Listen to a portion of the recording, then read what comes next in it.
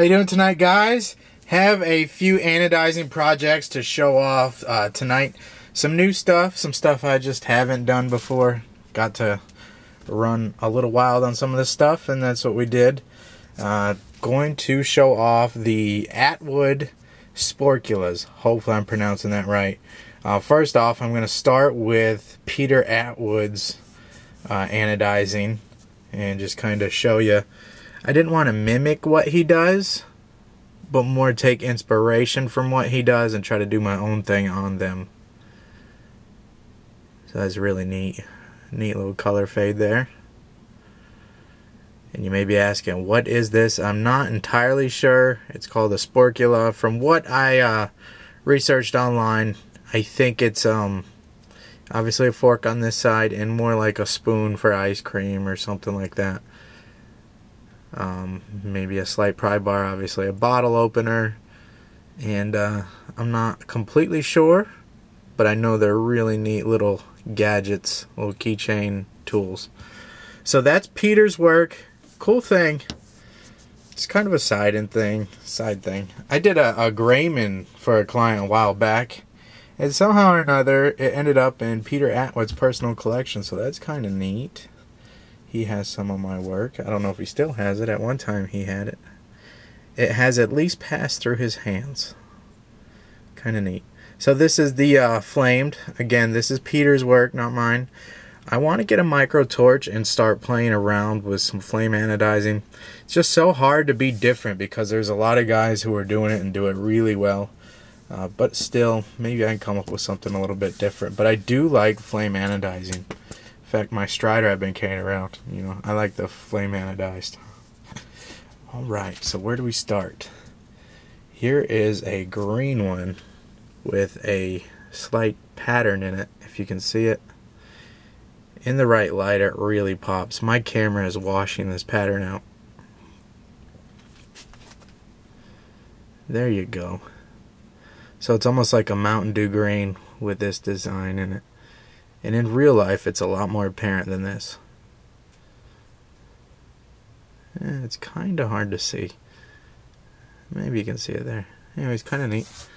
Here is a splash. So this is a green and blue. This is like a toxic green. That other one was more of a Mountain Dew green. Let's see if we can maybe see those together.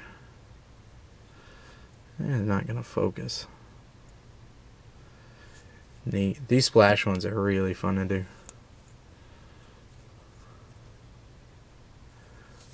A little time consuming on all of these, but I think the results are worth it.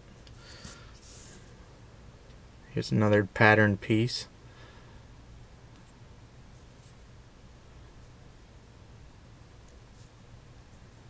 This is like a bright bronze gold. A lot lighter than the normal, like the nuke bronze that I do. This one is really neat. I like this one a lot. Doesn't show up that well, I don't think, but it's almost like a teal green blue spider web on top of the gold bronze. Again, it's that higher voltage bronze, right around, I think around 50, 55 volts, somewhere around there, if I remember right. Anyways, maybe, again, in real life, it's a lot better. I don't have the proper light box and stuff to really show it off. There you go. Maybe there you can see it. Really neat. That was a fun one to do. And of course, if I got to run wild, I had to do a nuked one.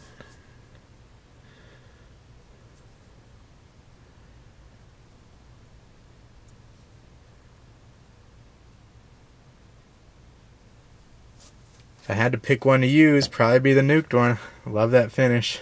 I like all of them, but to really beat it up, bang it up, scratch it up on your keys, this would just fit right in. I don't know, a little biased. Alright, so here's two. I'm going to redo these two unless the owner of this collection here, these are all spoken for, unless he sees these and really likes them, but I'm not completely happy with them. Just going to show them off, and then I'm going to bring, this one's going to look pretty similar, but I want to go to the next level. Like, I feel like there's a few more things I can do to this, and maybe even still have this color scheme, this blue and bronze.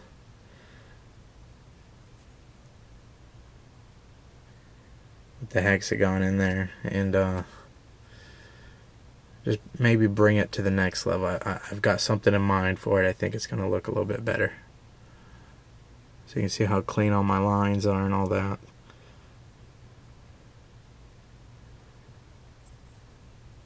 It's always fun when you just get to do whatever. And within doing whatever, I was just really focusing on technique and playing around and got a little carried away. And I do not like this one. I showed it on Instagram. A few folks liked it. I feel like it's a little too busy. It's neat because of the technical aspect. And if you know anything about anodizing, how much technique is going on in this piece. I just think it's too much, though. I should have Windexed it. Anyways, it's a real nice, clean color fade. Down to the deep bronze. With some pattern work on it. And sometimes just because you can do something, probably, not always, just doesn't mean that you should. So you live and you learn. Good thing it's just titanium. I can blast it and go again. And that's kind of the fun thing, and that's kind of why these were here, just to kind of flesh out some anodizing ideas I had and to play around with. And yeah, so it's neat if the color fade and the pattern work in it and stuff, but it's too much. Even if it was just the color fade or maybe pattern work underneath the color fade, something like that, you know, or something like maybe even Peter's piece here.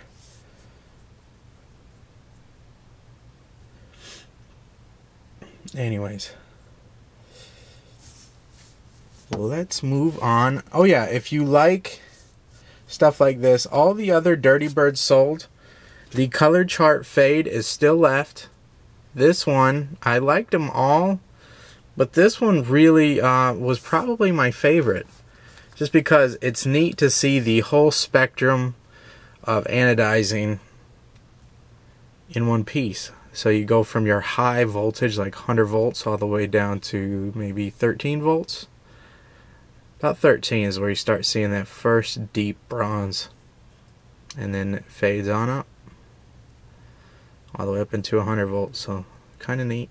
Anyways, if you want this, I will put it, the price in the bottom. They were going for $125 shipped. That's what that one will go for. And yeah, let's move on. Here's some nuked knives. Hold on, I've got some really cool flashlights. I just want to show these guys off first. So I don't believe I've done a nuked 801 in bronze yet. I did a few in blue, I believe. Maybe 2. Really neat. This is a fun knife. I'm going to have to get one of these. They always come out so nice.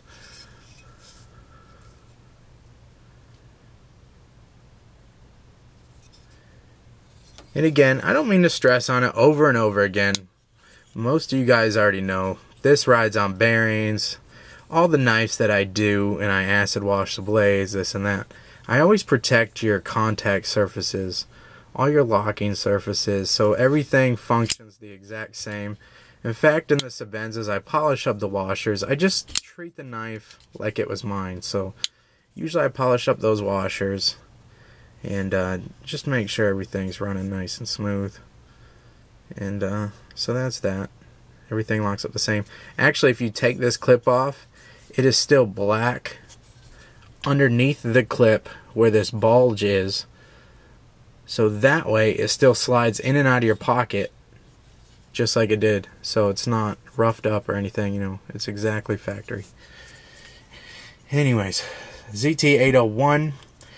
Impressed with this one. Back in the day, I had a large Griptilian with the Wilkins conversion kit on it, and I had the mini grip with the Wilkins conversion kit on it. And this is the titanium conversion kit for the Delica. I've never seen one of these. I think it's a fairly new product from Kevin Wilkins. And again, I felt like it had to be anodized. This is not my knife. Come in just to have the blade acid washed. But he sent another knife in as well. You know, I just felt like it went with it. Especially with this gorgeous, gorgeous orange peel finish. So I machine stonewash this, which is a lot different than my hand tumbling that I do for the nuked finishes. And you can see the difference. This is more of a rough type finish, and that's more of a consistent, you know, machine stonewashed finish. And again, it's neat because these will go to the same owner. He kind of has the same style, but two different knives, and the look is different, or at least I believe it's different. I left the clip black, and if the owner sees this and you want me to blast it and acid stonewash it, that is no problem at all. I left it black just based on the thought that it kind of tied in this black piece, that's the black backspacer, to the clip, you know, because that backspacer is the only black piece on the knife, which isn't bad. Like the Spyderco Techno has that blue backspacer, you know, it doesn't have to tie into anything, so however you want it. I do know this paint kind of chips off and rubs off fairly quickly, but at any rate, this Wilkins kit, I believe it's fairly expensive. I didn't ask the owner, but I remember when I bought my kit, it was 2 times what the Griptilian cost itself, but it does transform it into a completely different knife. If you know how Spyderco's FRN knives are, like the one I have in my pocket here, dun dun dun, no surprise, stretch 2. It's at night, just hanging out. They have this little flex, and it's not really anything to worry about on a thin slicing type knife. You know, it's FRN, it has nested liners in here, it just flexes a little bit. It's not play, it just flexes. But I tell you what, this titanium conversion kit stops all that. So this knife is super solid, side to side. There is no up and down. It really just transforms your Delica. So I don't know, if you love the Delica and you want it titanium, I can attest to the fit and finish on the Wilkins scale conversions. And there's a lot going on underneath these scales. Like I could, but I wouldn't want to. I wouldn't take on that job to make Delica scales. It's just with the nested liners, everything, there's just so much that can go wrong in there. So anyways, and you get new hardware. So you get these slotted screws. So that's that. And got a small StarTac Sebenza in bronze, the bronze nuke. I think it's gorgeous. I gotta hustle up because I know I only have 2 minutes left on my memory card here. So gorgeous knife, banging around in your pocket. Alrighty, so these are 2 Magismo lights, and I love how clean these come out. This is not my idea for these color combinations here. I just kind of put it in the piece, I guess. I was told exactly what to do here. So first of all, I blasted the whole piece, stonewashed the whole piece, did a whole bunch of masking and anodizing. This looks like a pretty simple job, but there is so much going on in here. And then I sat and polished all the way around the high areas. So it's blue anodized on the inside there, polished on the highs, polished up the screws with the same sandpaper that I did all this polishing on the edges.